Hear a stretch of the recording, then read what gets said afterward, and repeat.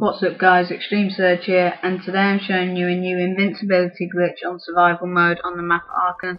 So what you want to do is come in this doorway near where A would be on domination, and then you just want to go prone on this bench between this box, and then make sure you move forward a little bit so that you drop down into like the gap as you'll see on the video.